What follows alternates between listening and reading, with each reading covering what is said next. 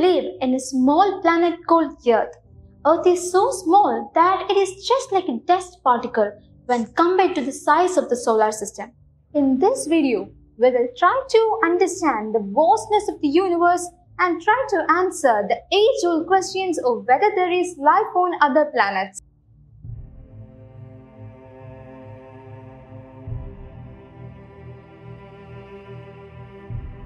Life is old. The dinosaurs are perhaps the most famous extinct creatures, and they had their beginning 250 millions of years ago. But life begins much more earlier. The Earth itself was formed 4.5 billion years ago. Back then, Earth was a very hot planet.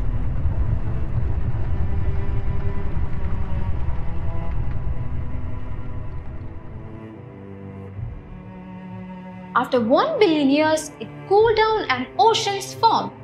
These oceans had many types of minerals. They combined to form the essence of life called RNA.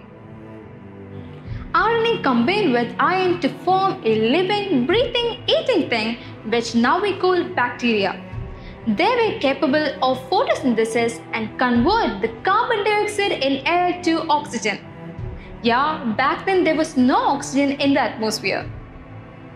These single-celled bacteria eventually started combining with each other to form multicellular organisms. The multicellular organisms form creatures such as fish in the ocean.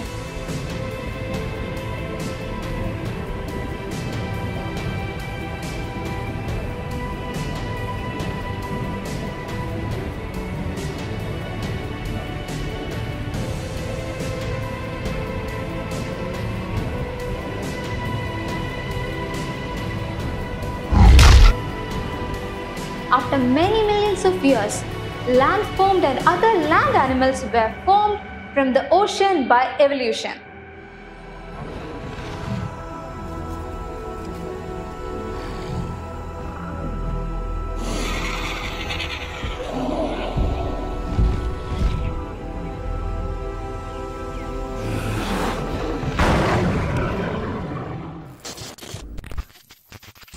You might be thinking, this process could have been happened in other planets too. But why does other planets in the solar system have life in it? Well, the answer to that is, compared to other planets, Earth is neither too hot or not too cold. Therefore, Earth has oceans. It is the presence of water in liquid form that caused minerals to combine and eventually form life. Other planets in the solar system have no oceans, hence couldn't form life. At least that's what we thought. For many years, scientists have been searching for life on other planets in the solar system. Many efforts were conducted on Mars, which has some potentials to contain life on it. The Curiosity rovers on Mars is still finding whether the red planet ever was or is habitable to microbial life. The Perseverance rovers, which is on its way to Mars, will seek signs of ancient life and collect rocks and soil samples for a possible return to Earth. An interesting news has emerged recently that changed our perception of life. Scientists have detected the presence of phosphine in the toxic clouds of Venus. Now, why is it important? Phosphine is an extremely difficult molecule to make. It can only be made naturally by life on Earth or by scientists in the laboratory. There is no known chemicals or physical processes in Venus that can produce phosphine. So does that mean that there is some form of aerial life in the poisonous clouds of Venus that made phosphine? Well, either our understandings of physics and chemistry is very incomplete, or life, which is very different from the life on Earth, can even exist in harsh toxic conditions like that on the clouds of Venus. Either way, the researchers did not discover the actual life forms, but noted that on Earth, phosphine is produced in bacteria thriving in oxygen-starving environment. So that means similar life forms may exist in the clouds of Venus. Scientists and astronomers are now doing multiple experiments to find whether life exists in Venus or not. Okay, so there is a high chance of bacterial life in Venus, but as of now, we haven't found traces of life on any other planets. But what about the other parts of the Milky Way galaxies or other galaxies or even the universe? You might have seen pictures like this saying that this is the Milky Way galaxy. Well, this is the Milky Way galaxy, but it is only a part of the Milky Way galaxy. That is because we are on the Milky Way galaxy so that we cannot see it fully. This is what the Milky Way galaxy looks like, and do you know where we are? We are here, that small part which is barely visible in the solar system. Our sun is actually a star. There are billions of stars in the Milky Way galaxies, and each stars are surrounded by planets just like in our solar system. Don't you think that there might be at least one planet that may have life in it?